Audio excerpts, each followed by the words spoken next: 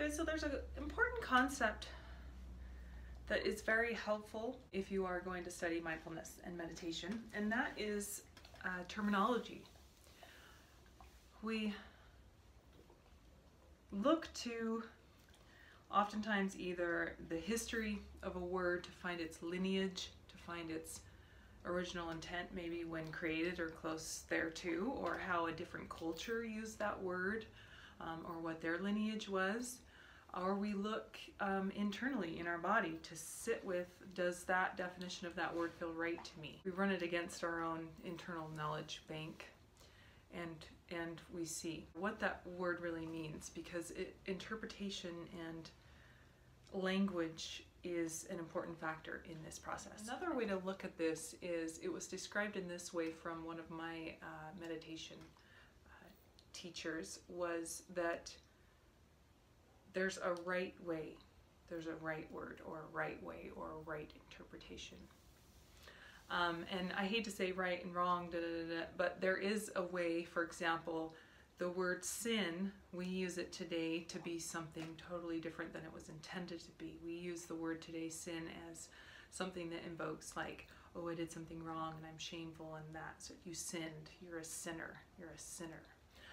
But really, the word sin originally meant that you missed the mark. Now, boy, isn't that a difference of 180 degrees of like, oh, I missed the mark. So yeah, I could have sinned, and that's okay. It's, I missed the mark. Okay, so the word I want to talk to you about today is, and the way that I feel like you could use it in the right way versus the way we use it, is we have blind faith. It's the word faith, and we practice faith in a kind of a blind faith, haphazardly way. And we know intuitively there's something important to the component of faith, or to that word, or to that tenet, or to that idea of faith, but we don't, quite the way it's given. It's like blind faith. You have faith, which means oftentimes you doubt even logic, or you doubt things that you even are running through that you're like, that doesn't seem right to me, but you know what, whatever, you're supposed to have faith. Okay, so the way another one of my meditation teachers described this, how to look at this process of having faith in this process, that you are learning, that you are growing, that you are on the right path, because that's what you want, is faith. To know that is instead of thinking of it in terms of faith, think of it in terms of trust and doubt.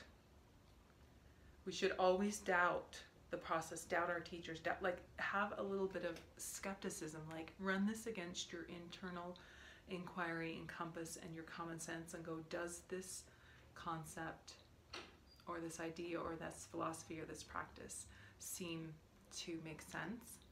So we doubt it, like run it up against things, and we get inquisitive about it, And then the other component of that is